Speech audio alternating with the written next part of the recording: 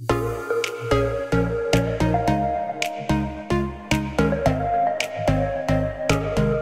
guys, it's Beanie Boo Wolf, and welcome back to another video. So in today's video, you read from the title, I'm going to be doing a Beanie Boo customization tutorial, episode 1. I've been getting so many comments asking, how do you change the eye colors? How do you remove the mouth? How do you do this? How do you do that? Well, I think it's about time I show you guys how to customize Beanie Boos. And keep in mind that this is just episode 1, so it's going to be kind of for the very basic and simple stuff, like how to color on them correctly and how to paint on the nose and stuff like that. It's mostly for the people who've never customized a Beanie Boo and want to, but just don't know how to do it. But as the episodes go, it'll get more complex, like how to change the inside ear fabric or how to change the eye color, which a lot of people have been asking. So yeah, I just wanted to clear things up real quick. And without further ado, let's get this video started. So the first thing you're going to need is a plan, like how you're gonna make this custom look and stuff like that. The plan can either be digital, a drawing, or just something in your head. But make sure it's like a solid plan, like you know what you're gonna do, and yeah.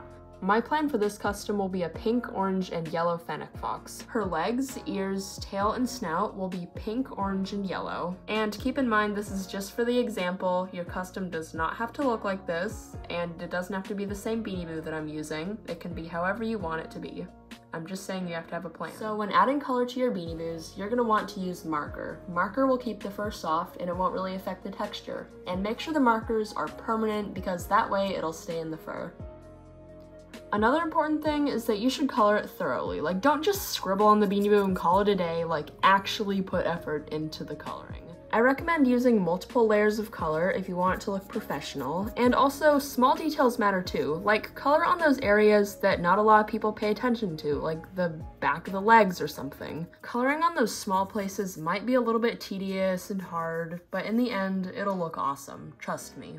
If you just put some effort into it, your custom will turn out amazing. Okay, once you're done coloring your Beanie Boo, you're gonna wanna wait for it to dry, and usually it takes about 10 to 15 minutes. It really depends on how much you colored on it.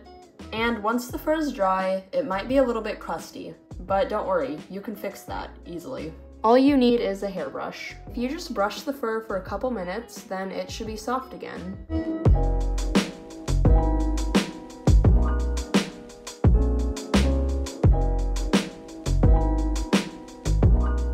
Okay, that's pretty much all you need to know about coloring your Beanie Boos. Now I'm going to be showing you guys how to paint on the nose. So the first thing you're going to need is paint, obviously, and a small paintbrush. So you're just going to want to go onto the nose and start painting it. When painting on the nose, use multiple coats of paint, and also don't rush. You have to go very slowly if you want it to look good. And be extra careful when you're painting on like the edges where the nose meets the fur, because you don't want to get paint on the fur, do you? Once you're done painting the nose, it should look something like this. Now all you need to do is wait for it to dry. And once the nose is dry, you're going to want to go over it with clear nail polish, because it gives the paint extra protection so it doesn't chip off or anything like that, and also it just makes it a lot more shiny and natural looking.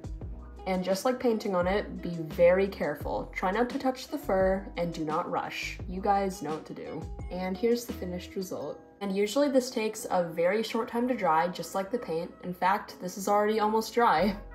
So yeah guys, that right there was episode 1 of my Beanie Boo customization tutorial. And remember, keep in mind this was just episode 1. It was mostly for the people who are new to customizing, so yeah. Be sure to stay tuned for more episodes because they will get more complex as they go. But yeah, that pretty much concludes the rest of the video. I'll see you in my next one. Bye!